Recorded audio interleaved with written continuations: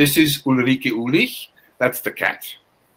And Mallory Noodle, that's the badger. I think it's a badger. Now, Ulrike is co-author of the illustrator and of the book, of the comic book. And Mallory Noodle is a member of the Center for Democracy and Technology in Washington, D.C. And they're eager to go ahead. Girls, ladies, this is your stage. Thank you very much. Hi. We'll be reading today from How the Internet Really Works, an illustrated guide to protocols, privacy, censorship, and governance. It's a book project by Article 19. It's been published by No Starch Press, and it's going to be out on the 1st of December this year. And you can go for news and more information on the website catnip.article19.org.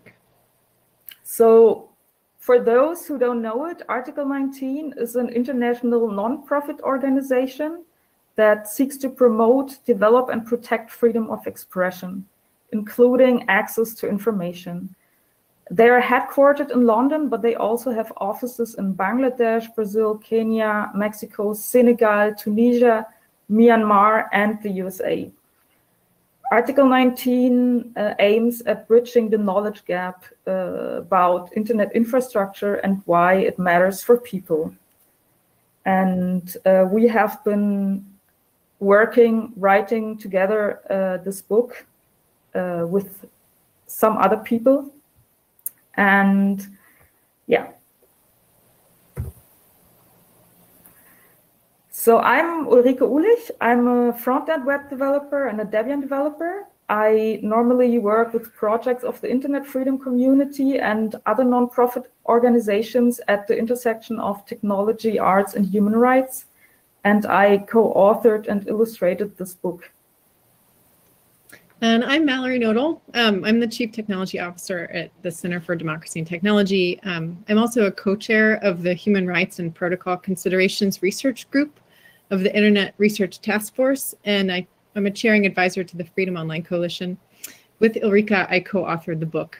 And I'm on Twitter at Mallory Noodle, and although it's Halloween and I'm dressed up as myself, Mallory, I'm going to wear my mask, but I don't mind my information being shared online. Thanks. Thank you. So this is Catnip. Catnip, or me. Today I'm disguised as Catnip, and Mallory is disguised as Mallory. Catnip and Mallory are basically the main characters of the book. And yeah. So we're reading from chapter 6 of our book, What Can Interfere with Information Traveling Across the Internet? And we're also going to be reading from chapter 7, How Can Information Travel Anonymously Over the Internet? And in the book, the chapters all look like this, because it's a printed book. Exactly, but for this talk, we've created slides that are more easily followable. So before talking about censorship and circumvention, let's quickly review the way our data travels. Data travels in pieces called packets. Each packet has an address tag or packet header that indicates its source and destination address. Now, there are no direct connections on the internet. Packets travel through intermediary networks and routers that read the packet header to route the packets to their destination. On the image we see on the left, IP addresses on a packet header. This address is using the IPv6 format. And then on the right, we can see a path that the packet takes through intermediate routers to reach a destination server. By reading the packet tag, these intermediary networks know where they received the packet from and where they're sending it to. And all of these intermediaries can copy, store, or even alter packets. Remember that networks can deliver packets as long as the packets have correct packet headers, regardless of the packet's contents. The network itself is content agnostic. It doesn't care about content as long as the packets are routable. This is what we call network neutrality. And so as far as censorship goes, sometimes states, institutions, parents, or other authorities want to prevent us from accessing certain content on the internet. Censorship methods include blocking, filtering, and throttling. Blocking renders a website or service inaccessible for a specific set of users and is often put in place with the cooperation of local internet service providers who prevent their end users from being able to make a connection to the website or service. But filtering is a more general approach to restricting content that seeks to prevent access based on defined characteristics about the content being accessed, such as the use of particular words or image content. Throttling, also known as degraded or differential service, is used to make access to some services or websites very difficult, slow, or practically impossible for some users. Those operating the routers, the servers, or the network equipment can filter traffic or block access at the source, during packet delivery, and at the destination. The reasons for censorship may stem from differing views on morality, free speech, security, religion, politics, or economics. At the national level, internet service providers can be forced to apply blocking and filtering to all traffic entering or exiting the country. The regional control of content could rely on the cooperation of several network nodes and can be enacted through autonomous systems. Even institutions such as libraries, universities, workplaces, or internet cafes can also put in place blocking and filtering controls on content. There are many techniques that can occur simultaneously to block and filter content. Here, authorities could block packets based on their source and destination IP addresses. This IP blocking technique can block whole ranges of IP addresses and cut off entire regions. Content filtering? Whoever controls the router can read the traffic passing through the router. They can read packet headers that include information about the websites we're trying to visit. If the connection isn't encrypted, they can even read the content of websites we visit. This allows public spaces, parents, and routers at the level of the internet service provider to use a technique called content filtering, which filters all pages that contain certain words. Those pages might be rude words, political parties, sexual preferences, whatever you can think of. And similar to content filtering, URL filtering scans URLs for specified keywords and blocks them. In this image, we can see a router and a smartphone not having access to the fictitious domain name forbiddenname.net. And there's also DNS blocking. Yeah, DNS blocking prevents DNS from resolving specified domain names. Internet service providers implement DNS blocks in the DNS resolvers they control. If a DNS block is in place, when you type a website's address to access it, the internet service provider's DNS resolver either pretends that it can't find the server, or it returns a different IP address, such as one that hosts a warning message. So when Catnip's browser asks the local or home router, what's the IP address of en.wikipedia.org, and DNS blocking is in place, Catnip's browser will get the information that the address does not exist. DNS blocking affects all protocols that rely on DNS. So that would be HTTP, HTTPS, FTP, POP, or SSH. State governments very commonly force ISPs to implement DNS block lists to apply their legal and judicial decisions. There are many examples of DNS blocks. China, for example, blocks websites such as https://torproject.org. Europe blocked the Pirate Bay in 2017. Germany's federal Germany's federal department for media harmful to young persons has blocked a list of 3,000 domain names. At the request of subscribers, UK internet service providers are required by law to prevent persons under age 18 from accessing hundreds of thousands of sites. So packet filters. To read packet headers, routers or servers implement packet filters, which search for protocol non-compliance, viruses, spam, or intrusions in those packets, and block outgoing or incoming packets accordingly.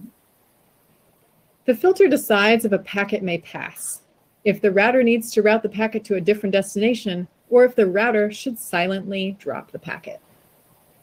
Packet filters can also protect networks from attacks by filtering out packets that are aimed to attack servers or routers.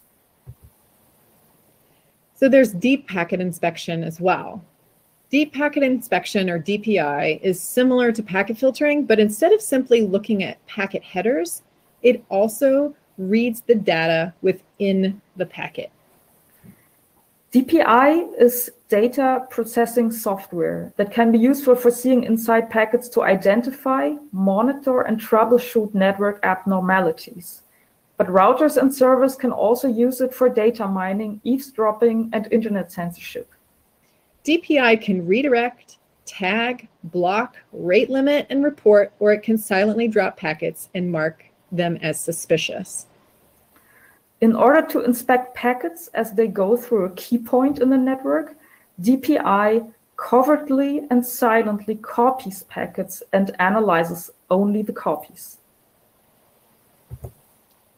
And then there are network shutdowns. So how are packets routed to Egypt? I can't find it on the map. Well, I deleted Egypt from the map. States can easily shut down an entire network by manipulating the Border Gateway Protocol, BGP, the protocol that maps the internet. As we've seen in chapter 4 in the book, which we don't have here, BGP routing is simple and powerful, yet easy to get wrong. Operators of BGP routers or autonomous systems can publish wrong network routes or unpublished network routes to manipulate BGP in order to cut off entire parts of the internet. We've all heard of the Great Firewall of China. China has a largely state-controlled internet. China limits traffic to some foreign tools and services and forces foreign companies to adjust to national rules and regulations. This set of filters and blocks is known as the Great Firewall of China. It combines many blocking techniques and man-in-the-middle attacks and is therefore very effective. Content and search removals are another technique. Censorship techniques can be enacted at the content source, not just over the network. Publishers, authors, and service providers have to comply with legitimate requests or applicable laws to take down, unpublish, unlist, or otherwise hide content when required by law or government requests.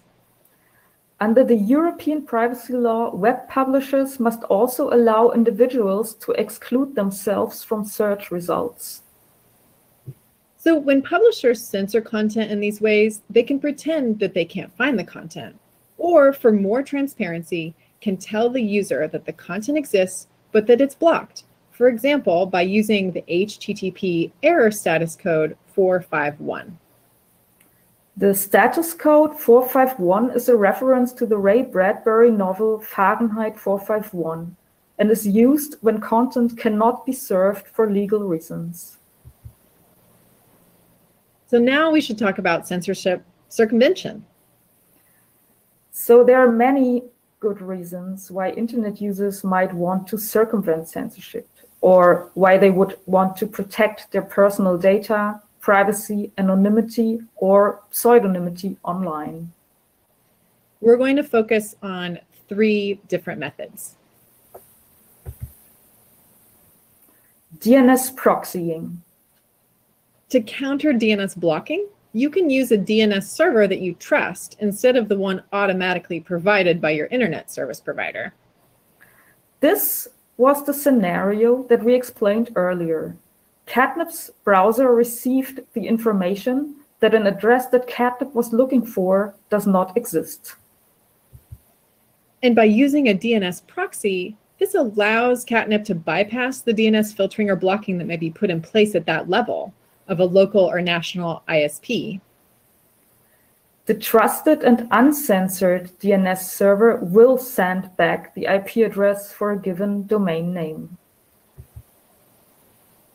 There are also virtual private networks or VPNs.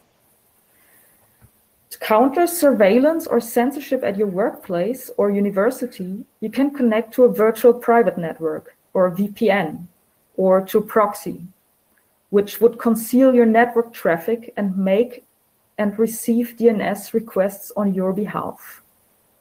The VPN provider knows who you are, so a VPN doesn't provide total anonymity. The VPN provider itself or a strong external adversary can still link your incoming and outgoing traffic to identify you. So make sure you trust your VPN. In short, a VPN simply shifts the burden of protecting your identifying information from you to the VPN provider. Tor. You've probably heard of Tor. To circumvent censorship, we can also use the Tor network to hide our source and destination addresses to anonymize internet traffic. Tor is an acronym derived from the original software project name, the Onion Router. Tor is made up of volunteers who route peer user traffic, creating anonymity through cooperative obfuscation, as Brunton and Nissenbaum call it. In this talk, we don't explain how Tor works because that would be a bit too long, but it's explained in the book. But here's how to use Tor. You can access Tor in 2 ways. Either you can manually configure a device or router to send and receive traffic through the Tor network, or you can use several different software applications. So there's the Tor browser, which is basically the same as Firefox, but routing all traffic through the Tor network. The Tor browser prevents others from tracking you as you browse the web or the dark web. And then there's Tor browser and Orbot, which are just like the Tor browser, but you can use them on an Android smartphone. You might have heard of Tails. Tails is a live operating system that makes all network traffic automatically go through the Tor network. And lastly, there's Onion Share, and this lets you share files anonymously. Thank you. We were super fast. That's the cover of our book. You can read more about it at catnip.article19.org, and we can have a little chat now if you are up for that. For sure. I think our angel froze.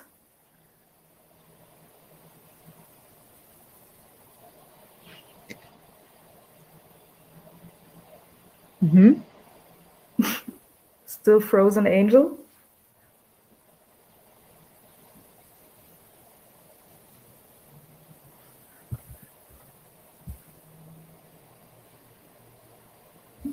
We can't really ping the frozen angel, I think.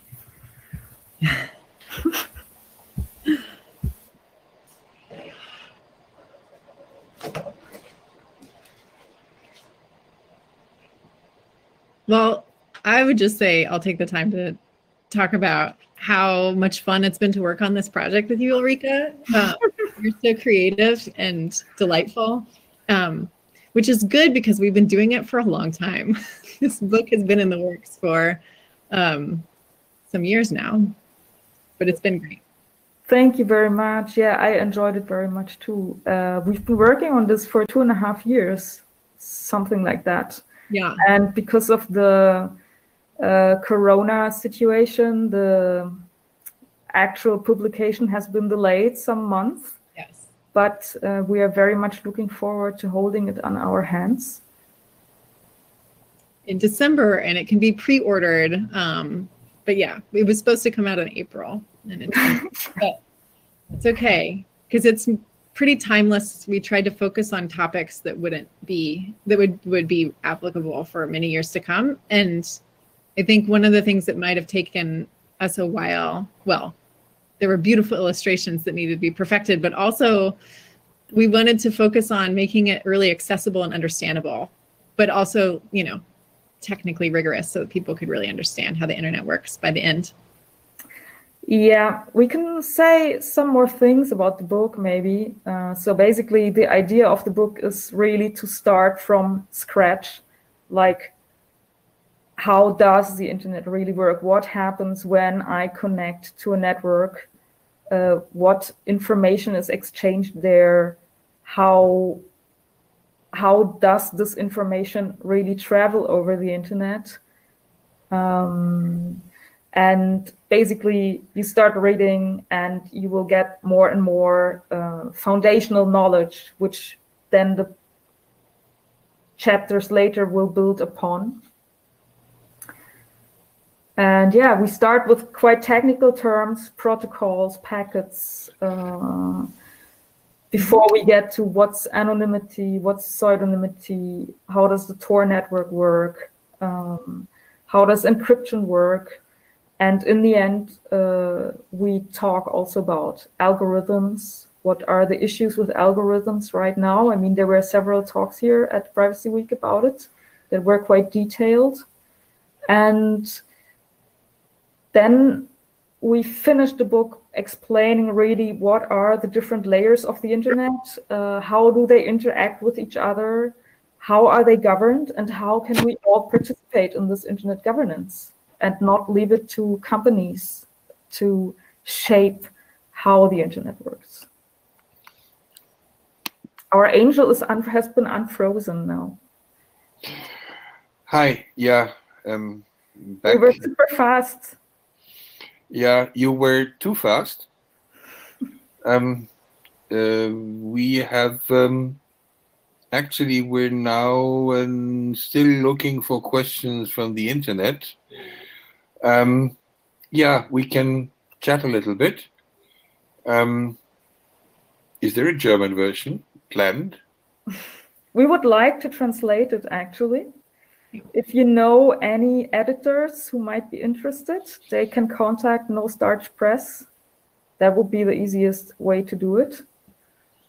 And yeah, we've been asked to translate it into several languages and have some contacts for translating it to Arabic, for example. Icelandic. But we don't know yet. But we would like to translate it, yes. And possibly even amend the book at some point. Okay. How did you get this idea? Who had the idea in the first place? Who was it? It wasn't us, actually. It was a former colleague of Mallory, Niels ten Over, working at Article 19 back then. And his idea was, let's make 5 posters about the internet. But as I started working on this assignment, I noticed that I can't explain the internet in 5 posters. And then we decided to make a book. And then Mallory came into the project and took over, found an editor, and here we are now. I think it's really useful for, there are a lot of people who work on the internet on various parts of it. Maybe they're software developers, but maybe they're also more like policy people, or they're thinking about hard problems, and they maybe don't have the full picture of how the internet works. Because it's such a decentralized system, that requires so many different things to interoperate and continue running that a lot of us just have one particular piece of the internet that we understand really well, but we don't get the whole thing. And in my work as an advocate or a public interest technologist, I am often working with people who know a lot about the internet, but they maybe don't know how it works technically. And I think this book could be really useful because sometimes the ways in which it works technically can have an impact on other things like policy making and decision making, or the ways in which we hold companies or governments more accountable for the things that we'd rather see on the internet, the way we'd like it to work. So this is like the foundation that people need, I think, to be able to engage more deeply with these important questions. There's a question I'd like to ask you, Mallory, as you being on the connection between technology and the public. We've had this argument going on here that one of our major problems is that people don't understand what we're talking about. When we talk about data security, people give us big stares and say, yeah, it's on my hard drive, isn't it? I can access it. Where's your problem? And before we start trying convincing the society we should adapt our society to the digitalization of this world, is the book the first step, or one of the first steps? I mean, it's much more than the internet, but the internet is a good starting point. And I think Ulrika mentioned too that we do talk about algorithms, and we talk about the role of companies and other actors in making and operating and changing the internet. So it goes a bit beyond just the internet. And you're right, I think it's a good starting point to just try to understand a little bit about how it works, because there's a big difference between something being on your hard drive, and if that hard drive is connected to the internet, it's very likely that it's also being sent out and then it's on somebody else's hard drive. You don't know who they are or where it is, but that matters a lot, I'm sure, to people.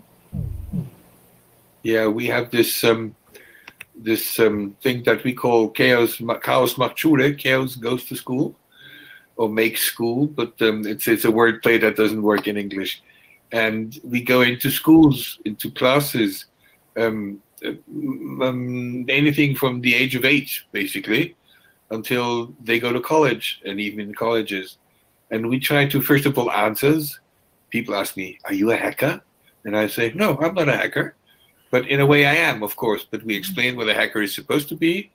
And basically we try to explain, because they all have handies, they all have mobiles, they're all in the internet, they all use it, right? And I found that going in there and just talking about dangerous everything is and how bad and how it's full of traps is a bad thing. People like amenities, people like convenience. I mean, I think it's great what Google does if it weren't stealing all my data. I love Google. I think it's a great thing, right? I can connect anywhere, everything. But it's, you know what I mean. And we have not yet found the real way to open up people's eyes to what exactly is happening and why is it going the wrong way. That's right. I think there's like I was saying before, most people know a lot about the internet. They know how they use it, right? But that doesn't mean they know how it works. And I think showing people actually how it works can give them the ideas. They'll start to understand then, oh, wow, right. Like there's a lot of my data that I'm sending over the wire and I don't know where it ends up, and that'll change.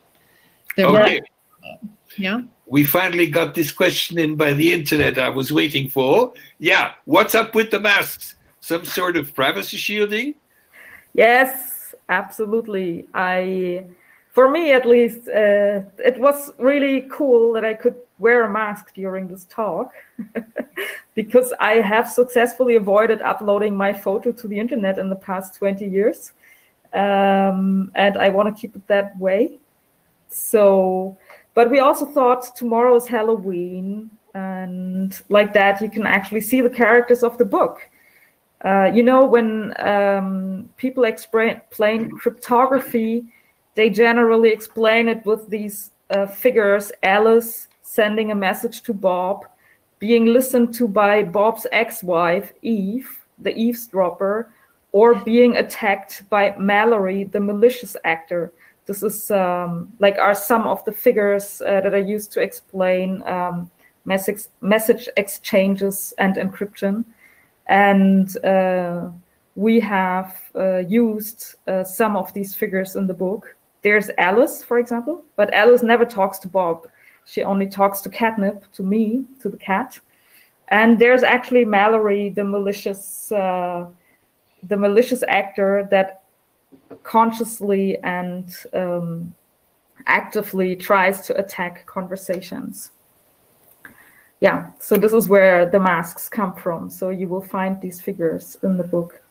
And this is why I said I'm going as myself, because I'm Mallory, even though I am not a badger and I don't actually have malicious intent or am on path attacking your internet connection. It's just that's my name. Well, I'm not only a member at the Chaos Computer Club, I'm also a member at the Electronic Frontier Foundation, and their little protector is a badger, and it sits right here in my browser. And so badgers are good and bad. Actually, I have a badger in my garden, to be quite honest, but he doesn't do anything for my browsing experience, I must say. He just makes big holes in my garden, or in our garden. Yeah, Mallory is inspired by a badger and a raccoon somehow. And even though people consider raccoons to be a nuisance, I like them a lot. No, raccoons are beautiful. I love them. Of course, they're a nuisance. I mean, my kids are a nuisance, but I still love them. So are my cats, by the way. Does this answer the question? I hope so. Yeah, does that answer the question? Let's see if we have another question. Do we have another question out there? Control, Regie? No, it doesn't look like it. Okay. Yeah. Well, I'm afraid we're sort of beg pardon.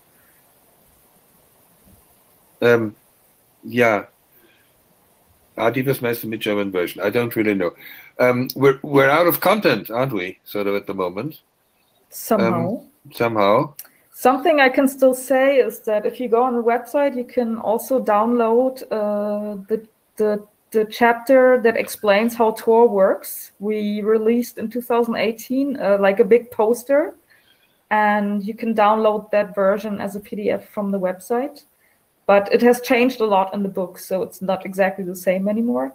Nevertheless, go ahead, download, and give feedback if you're interested. What's the website? That's https://catnip.article19.org. And yeah, you can also give feedback and get in contact with us through a contact form there, or by writing it to catnip@article19.org. That should arrive in our mailboxes. Is that article fully spelled, not abbreviated? Yes, yeah. Correct. Oh, and in German we call it Regie, and in English I think it's called Control. They have just posted here, they definitely want the German version of the book. Yay! And I know for Chaos macht Schule, I want a version of that book as well. That would and be great. I want to find a sponsor so I could give it away to schools. That would be great. That would be great. Okay, I think we're gonna call this a day. Thank you very much for joining us, Mallory, from over the pond. Yeah. Thank you very much for joining us, Ulrike, from in Germany, wherever you are. I hope my dropouts didn't bother too much. As I said, I'm on LTE and Friday evening, and it's 6 o'clock, and everybody's coming home, and let's call Daddy, and okay, out we go. Oh, there's a question. Oh. Wow. Can the book be reused, remixed? Is there a license? Do you plan making a version on how the web works? Good questions. That's a good question. I have no real answer to this right now. Do you have one, Mallory? I'm pretty sure it's the licensing's open. We can make that more explicit. At some point, we can maybe release the illustrations and the text somehow, either on GitHub or on the website that Ulrike set up. But yeah, because Article 19 is a nonprofit organization, and I know that they tend to publish with open. And that would be Creative Commons. Yeah, that's right. And then, yeah, I was actually going to ask if we could ask the audience, like, for ideas on another project. I think how the web works would be really interesting, although it's changing a lot. So it might not be a book that could last very long. Or maybe how mobile networks work. Because that's actually, you could finally explain the difference between the internet and the web. Yeah, there is a big difference. I know there is, but most people don't. I have another question here. Okay. Rhonda asks you, I know this might be quite of an inside question, but when you mentioned raccoons, is that a reference to a certain conference 5 years ago we both attended, Ulrike? Mm-hmm. No, not at all. No, not at all. Rhonda, you can see her giggling. Very cute. Hi, okay. Rhonda. Oh, and by the way, you're just getting kudos for using IPv6. Yay. Okay, come on, people. Let's have some more questions. No, come on. We got a quarter of an hour. No, 10 minutes. Yeah. Okay, no, let's not milk this cow further than it is milk in the other. Sorry. Thank you for having us. Yeah, thanks a lot. Thank you for joining us and making this happy and making our good experience. And just let me finish off the talk with the things that we usually say when we go off the air. Thanks everybody for attending here. Thank you all the people that are out there and helping us. Thank you for all the participants that come and join us and not getting any fees. Or everybody's working for free to make this thing happen here and to make it happen for free.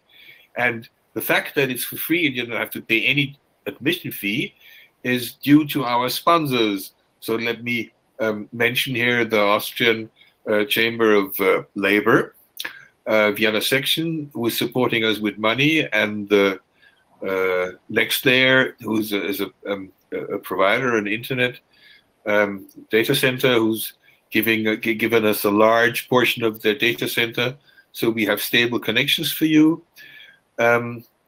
If you still want to join us and become an angel, because this angel means angel in German, and yes, angels are relevant because we call those people that work for us and help us and work together with us to make this happen. We call them angels.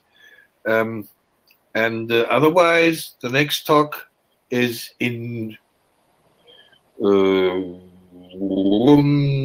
minutes, something like that, quarter of an hour.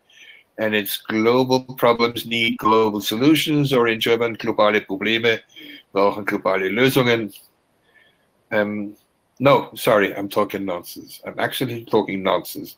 The next talk is Privatheit und Selbstbestimmung, Autonomie und Öffentlichkeit at 1800 here on this channel. The talk I said before is the talk at 1900.